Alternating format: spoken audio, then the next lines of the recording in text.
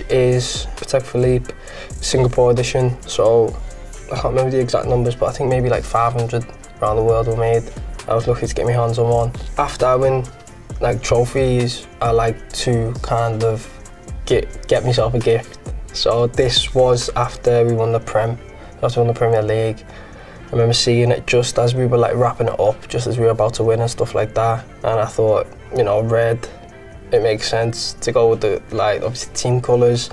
I love the colour, stuff like that, it's rare. So I thought if I can get my hands on one of them, then that's what I needed to go for. So yeah, this is probably, and I've still not actually wore it properly, but it's one of them that whenever I see it, whenever I think about it, it takes me back to them special moments. I find like watchmaking and stuff like that, the intricacy is very interesting to me, where you can kind of see all the little bits working and how intricate and fine details they are is, you know, is phenomenal.